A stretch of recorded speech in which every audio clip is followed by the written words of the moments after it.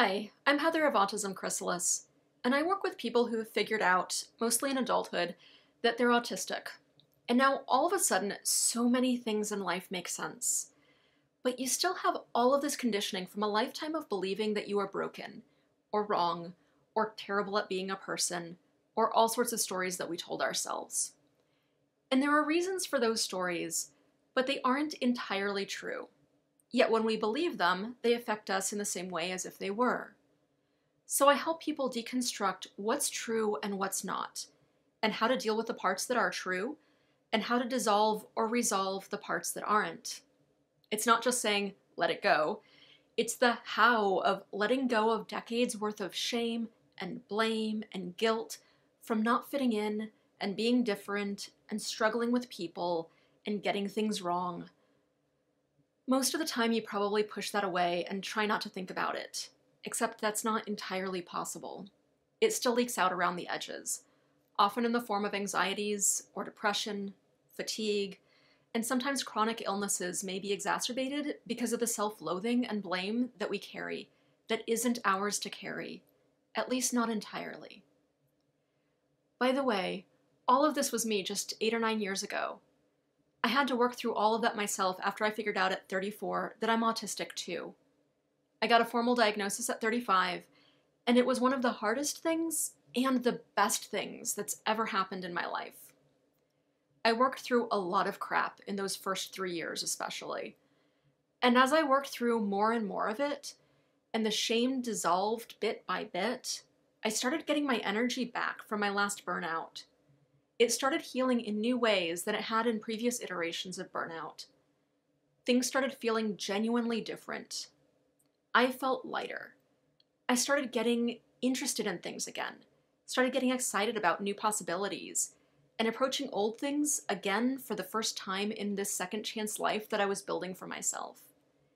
And I started relating to people in different ways, learning healthier communication patterns that were more genuinely autistic and worked better, even with holistics, and that led to significantly better relationships than I had ever had in my life.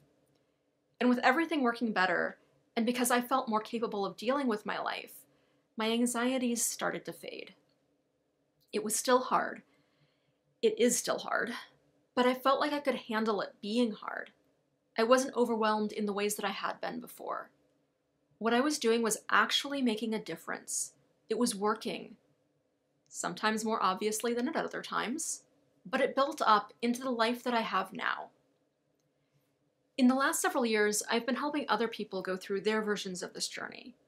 What I've seen in working with over 100 other autistics is that even while everyone's journey is unique, there are some strong patterns in the process, so you don't have to figure it all out from scratch like I did. I didn't have anyone in my life who was both autistic and had actually created a good life for themselves. So now I'm that person for others. And I'm doing that in a variety of ways. I do one-on-one coaching, working with people individually to work through the things that they're wrestling with now. Sometimes we just meet a few times, and that's enough to get clarity and relief on a few key issues, and that's great.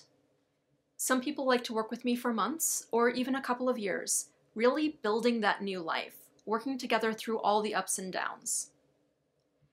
I also offer group workshops, courses, ebooks, and other materials to help people via a variety of formats, schedules, amounts of desired interaction, and price points, including a lot of free content. So if this is at all appealing, I invite you to look around at what I have to offer. There's a lot on my website, a lot on YouTube, and on social media, and I'm putting more out all the time. One way to find out about all the new stuff is via my newsletter, which goes out every other week. I wish you all the best on your journey of peeling back the layers of gunk that society and family and other people have put on you. By the way, those opinions may not be as accurate as it feels like they are. Just because you've been told something over and over doesn't make it true. All right, that's a bit about me and what I do. I wish you a neuro-wonderful day.